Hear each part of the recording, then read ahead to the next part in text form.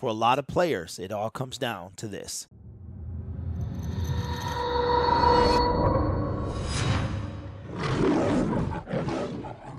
Hello, everyone. My name is Derek, and welcome to Detroit Lions Syndicate. If this is your first time on this channel, we talk all things about the Detroit Lions without the Y for yes or N for no. And if you want to know why I say that on this channel, all you got to do is go back and look at my previous work.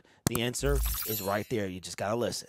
The Detroit Lions have to cut down from 85 to 80 men between right now and tomorrow at 4 p.m. Eastern Standard Time. And while a few people can be moved around and maybe put on some reserve list, the Detroit Lions still have yet to announce any cuts up until right now. If we do have to cut 5 players, according to Jeff Risden, here's who his 5 players would be. Cornerback Cedric Boswell, tight end Derek Dees Jr., offensive lineman Kevin Jarvis, cornerback Mark Gilbert, and running back Jamar Jefferson.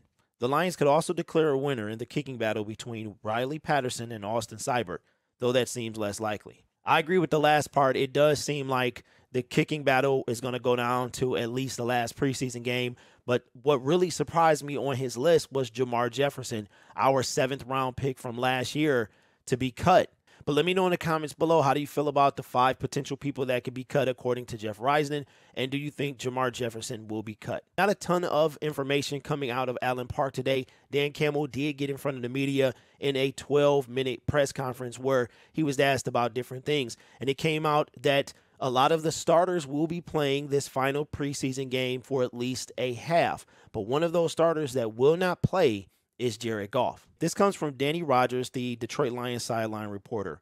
Dan Campbell says starters will play preseason game 3 at Pitt. Says QB Jared Goff will not, though, and will not talk coach into letting him play this time. He talked Campbell into letting him play game 1. It looks like most of the starters will get to play except Jared Goff. So we'll see DJ Chark, we'll see Amon-Ra, Josh Reynolds, we'll see the offensive line, DeAndre Swift, Jamal Williams. So we'll have a good idea of what our first team offense will look like just without our first team quarterback. At the helm at quarterback will be Tim Boyle. Jared Goff in the first team offense came out and played a drive in game 1 against the preseason, and we haven't seen Jared Goff since.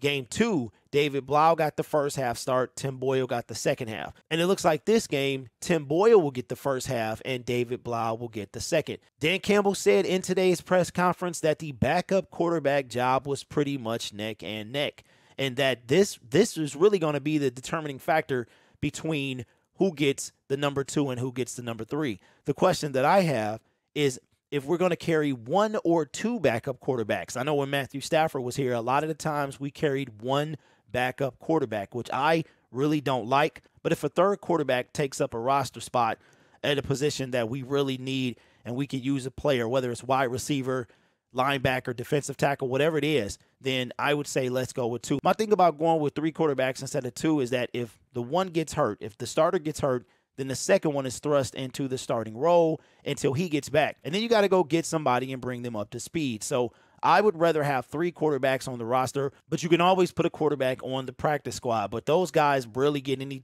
type of reps or anything like that. So I don't know. But Dan Campbell said that he is not going to be talked into letting Jared Goff play this time.